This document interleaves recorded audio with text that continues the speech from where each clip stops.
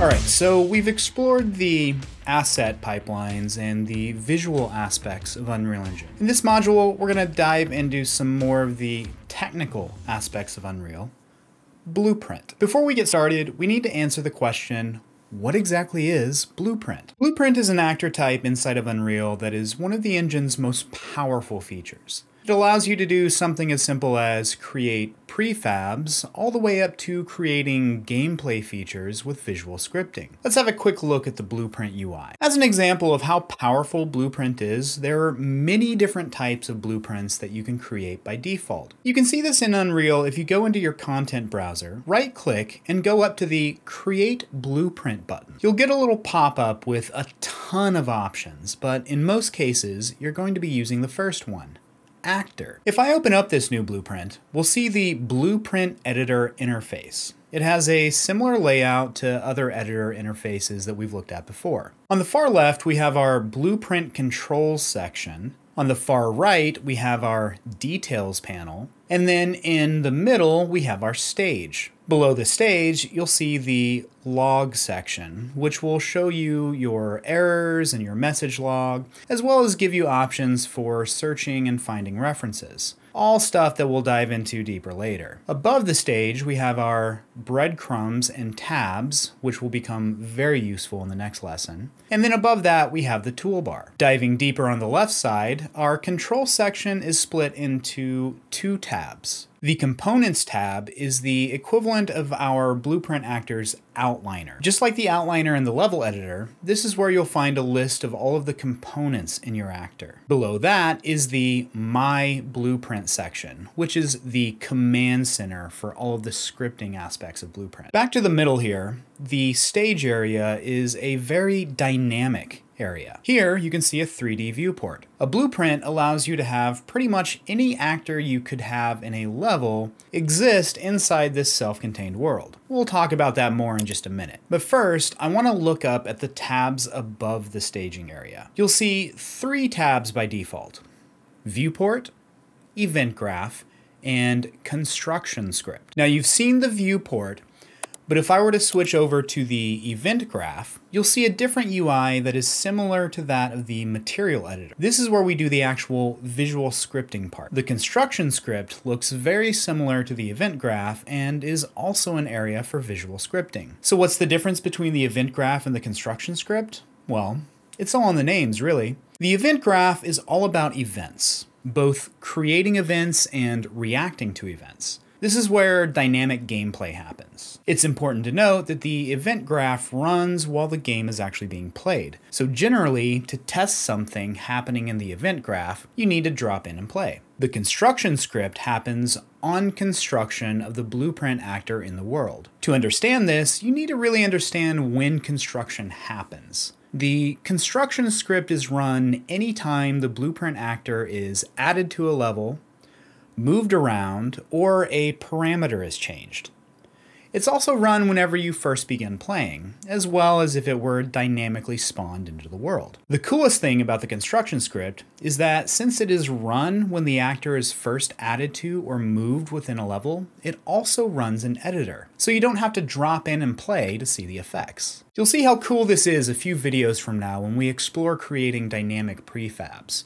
But on the subject of prefabs, let's walk a couple steps back and look at a simple use case scenario for Blueprint. Using a blueprint as a prefab is a fairly simple implementation. Think about our crates and barrels from before. We arrange them in a specific order for a scene, but if we wanted to have that particular arrangement be saved as a prefab that we can just drop into other scenes, then we can actually do that really easily with Blueprint. Let's give it a try. All right, the first thing I'm going to do is I'm going to come in here and right-click, go up to the Blueprint class button, and then I'm going to select this first one called Actor. I'll type in BP underscore crate barrel. Then if I were to open this up, we'll now navigate over to find my crate and barrels, and I will drag this barrel here to the components and drop it on this default scene route. And now we can see the barrel in here. So if I were to then click on this and Control D, I can create a duplicate of it. Now I can drag this duplicate around inside of my 3D editor here. I can also then click on this default scene root to make it active again. And I'm going to drag and drop this crate in here just like that. Now I can click it inside of here and I can drag this around just like this and position it like that. I could then Control D to duplicate it again, select it from the components over here. And now I can move this over here, Control D to duplicate it again. Going to bring it up here just like that. Maybe rotate this around some, move this barrel up, and we could continue to go through and arrange these in any way that we wanted. Then when done, we'll hit compile. Going to minimize that down a little. I'm going to click on this button here to browse to my original blueprint asset. And if I were to drag it out into the scene, there we go. Now we have this blueprint prefab right here that we can treat pretty much as a group. And I could alt drag a copy of this out. I could drag from here to bring another one in. So this allows you to arrange a certain set of models together in a prefab format that you can then drag and drop however you want to. Blueprint also offers a visual scripting solution inside of Unreal that uses a node-based workflow to add functionality to an Unreal Engine project. Basically, it's visual code. Unreal Engine is built using the programming language C++, and as a developer, you actually have access to this source code. You can modify the source code or you can extend it with your own C++ code. But this isn't the only way to add functionality, and it's primarily useful in more advanced level development projects. Blueprint actually gives us a visual coding option that is more artist friendly at its base, but it also offers a lot more power to those who are familiar with programming fundamentals. Blueprint uses what is called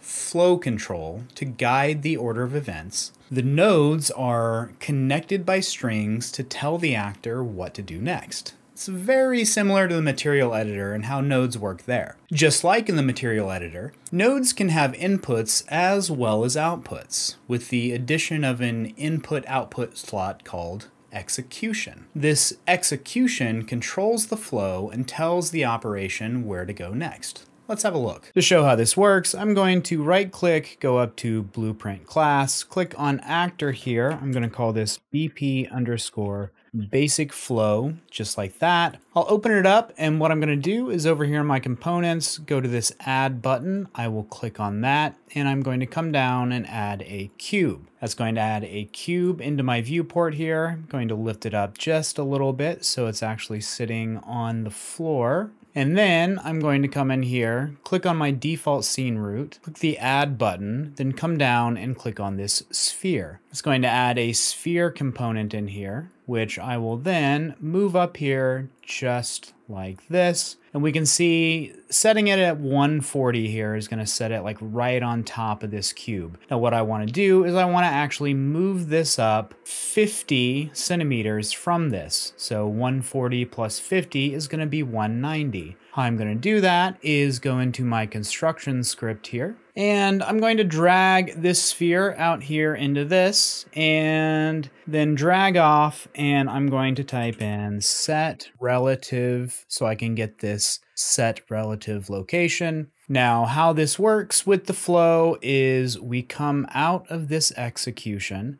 and we plug into this one. So on construction, it is going to execute this relative location change onto the sphere. And for this Z, I want to put 190 because 140 plus 50 is 190. I'll hit compile. And then if I were to drag this out into the world, we can see that this sphere is now floating above it. Looking back in here at the graph, what's happening is this flow is going from this node, following this string into this node, and doing exactly what we tell it to here on the target, which is our sphere. Now that was a fairly simple example of using the visual scripting aspect of Blueprint, which is a much deeper subject that we'll start to explore throughout this module. For now, you should have a little more familiarity with what Blueprint actually is. You can use it for the simplest of things like prefabs, and you can use it for some very complex gameplay elements or editor utilities.